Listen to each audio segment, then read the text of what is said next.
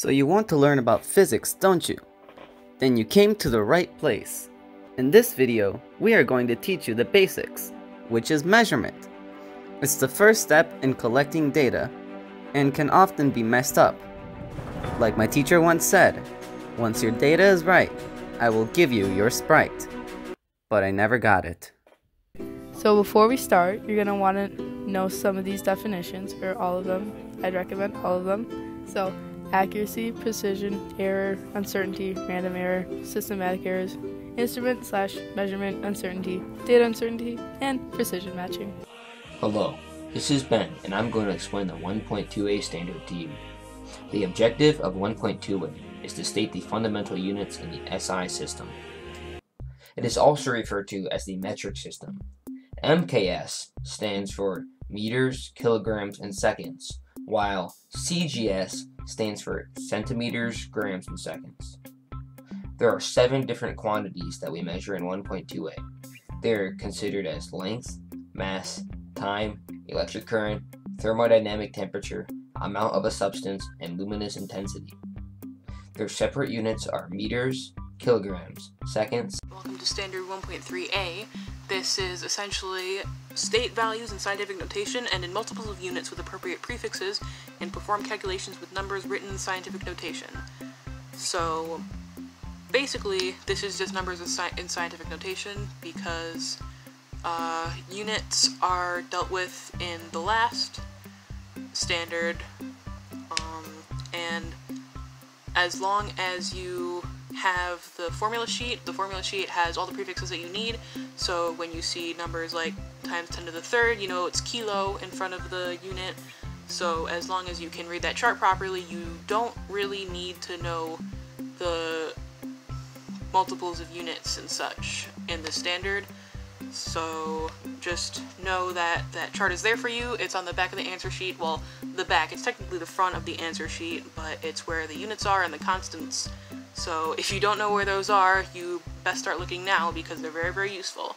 And it has a lot of the constants that you will need and the prefix chart that is useful for dealing with numbers in scientific notation, because sometimes you just don't know what you're doing, and also when you need to do unit conversions, which will be standard 1.5a. So I'm only going to be working out a couple of small examples, just enough so that you know how to condense a number into scientific notation, expand the number into standard notation, and then do just some standard addition. It's not any harder to do any other operations in scientific notation. Just make sure you put your parentheses where you need to go. If you are using them in a formula or an equation or anything like that, it's not really any harder. It's mostly common sense and knowing how to type the numbers in, which is what I'll basically be showing you with my calculator. So example number 1 is to condense the number 2,543,000,000,000 into scientific notation. So it's 2,543,000,000,000, which is quite a few many zeros, and obviously you can see that's kind of a little bit hard to write on your paper. So what we're going to do is see at the end of this number there's a little invisible decimal point, and this decimal point is what we're going to be moving using, and scientific notation will tell you what number to put on the exponent. So see, if you take it 1, 2, 3, 4, 5, 6, 7, 8, 9, 10, 11, 12, and it puts the decimal point right here. And when you're writing in scientific notation, you want one digit in the ones place and all the rest are after the decimal. You don't want to put like 103 times 10 to the third, because that's a little bit boring, and it's also just not how you do it. So, you know, reduce it to like the smallest number possible, but not like 0.254, it's just the ones digit and then all the rest of the decimals.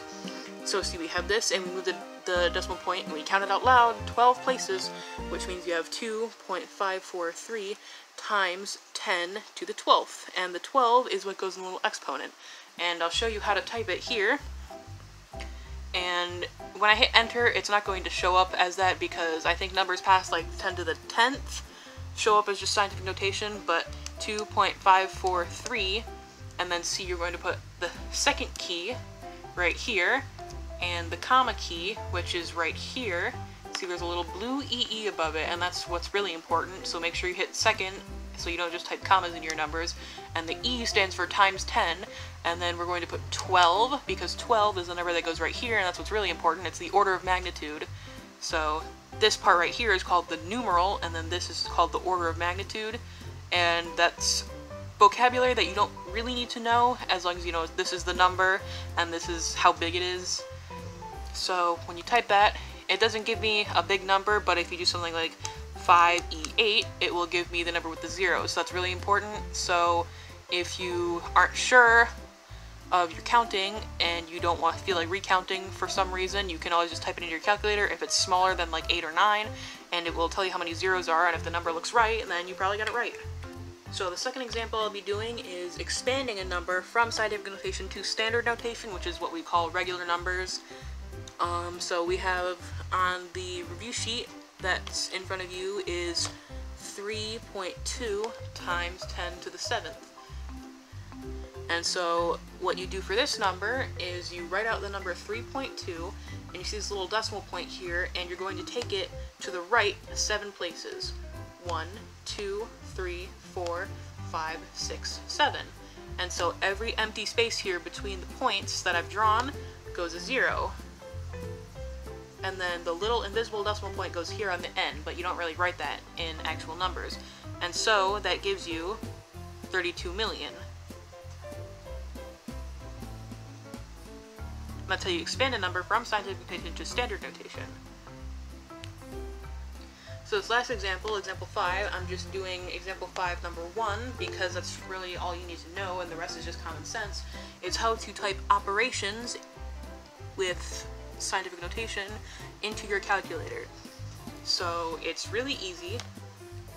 So if you see 5 times 10 to the 3rd plus 6 times 10 to the 3rd, and it's super easy.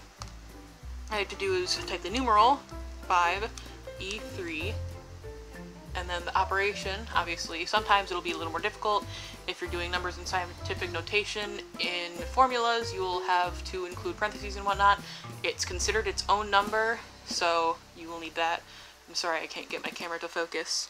And then plus 6E3, because that means times 10 to the 3rd, and when you add it together you get, see, 11,000. And you're going to want to put that in scientific notation as well if it's a big enough number. Here it's just 11,000, but you can also take the decimal point and move it over 4 places to get 1.1 times 10 to the 4th. And that is all for standard 1.3a, because if you are subtracting numbers or dividing numbers or multiplying numbers, it's really pretty much exactly the same for every operation. Alright, so this is standard 1.4b, determining the data uncertainties and results, and use correct significant digits for precision matching. So uncertainty is the net effect of the errors on the data collected. There are 2 types of uncertainty to consider in a lab, instrument and data uncertainty, which are part of your definitions in 1.1a. So the definition for instrument and data uncertainty is uncertainty due to the overall precision of the instrument used and or the data collection method. This is generally in your data table in a lab report. Instrument uncertainty is 2 subcategories: minimum uncertainty and estimated uncertainty. The minimum uncertainty that any measurement can have is 10% of the smallest decimal place in the measurement. For example, the minimum instrument uncertainty for a time measurement of 5.35 seconds is 0.01 seconds. Alright, so estimated uncertainty takes into account the way the data was collected. For example, human reaction time is involved when using a stopwatch, and it's better to have a reasonable estimated uncertainty in a lab report. The uncertainty would be in the tens place because reaction time or human error has a greater uncertainty. For single measurements, it's usually up to the experimenter to estimate, and we'll do an example later on. Next is data uncertainty, which is another definition. So when collecting multiple trials, the uncertainty range is determined by the data collected. This is usually calculated using average plus or minus half the range of the data. So basically, data uncertainty is found by the highest measurement minus the lowest measurement times 0.5. Determining uncertainty. There's 2 ways of reporting uncertainty: absolute uncertainty and relative uncertainty, which I'll explain later on. Absolute uncertainty is the uncertainty in a measurement expressed in a unit you're measuring in. An example is if you measured the distance across the front of a building to be 52 plus or minus 5 meters, the 5 is the absolute uncertainty. Alright, next is precision matching, which is a definition. The definition is when the value of the last significant figure matches between the measurement and the absolute value. An example is if the measurement across the front of the building was written as 52 plus or minus 5.0 meters, this would be a precision mismatch since the uncertainty is to the tens place, but the measurement is to the ones place. Now we're coming back to relative uncertainty, which is the uncertainty in a measurement expressed as a percentage of the measurement. Using the previous example about the building, we could record our measurement as 52 plus or minus 5 divided by 52 meters, or 52 meters plus or minus 10%. 10% is the relative uncertainty in this case. 5b is determine the proper conversion between different units of quantities. So here we have imperial units and then metric units, just because, maybe you need both. So 15 inches, we're going to use the standard train check method that's been taught by both our science teachers this year. So you have 15 inches, and you can put the little 1 underneath or not, it doesn't really matter because it's implied. And then you're going to put inches on the bottom because you want it to cancel out, and you have 1 foot because you want to turn to feet, and there's 12 inches in 1 foot. And so what you're going to do is it reads just like an operation where so you multiply this with this and you get 15, then you divide it by this and you get 15 divided by 12, which gives you 1.25. So when you convert 15 inches to feet, you will get 1.25 feet, which is pretty simple, and it's basically the exact same thing. So for metric units, it's almost the exact same thing, but there might be prefixes sometimes because metric can do that. So if you look on the back of your formula sheet, just remember that nano, the little n in front of your unit, in this case coulombs, means times 10 to the negative 9th. So we take 5 nanocoulombs and we do our train track. We put nanocoulombs on the bottom because we want to cancel it out. So 1 nanocoulomb is equal to 1 times 10 to the negative 9th coulombs, since we want to turn it into coulombs. And what we do is we just take our calculator, and using our skills from 1.3a, what we're going to do is multiply 5 times 1 times 10 to the negative 9th. And when we get that, we get 5 times 10 to the negative 9th. And when we put that together, it gives us 5 times 10 to the negative 9th coulombs. And that is basically it for unit conversions in 1.5b. So if you just remember how to do this, and remember to look at the prefixes and whatnot on your formula sheet and the orders of magnitude, you'll be all good, since I'm sure, since we all went through the same physics and chemistry classes, unit conversions have pretty much been done to death by now, so you should be a master. It is always good to know how to estimate instrument uncertainties and deduce the random systematic errors in a given situation. For example, let's say that a student is measuring the length of our classroom with a 30cm ruler. State and explain some random errors the student might encounter. Well, some possible things would be like moving the meter stick, or how the student looks at the scale. By that I mean using the wrong side of the ruler. Then, estimate and explain the uncertainty the student might expect to find in this measurement. On a ruler, the farthest to the right of the decimal point it can give you is to the tenths place. So when estimating the uncertainty, it is good to keep it in the tenths place.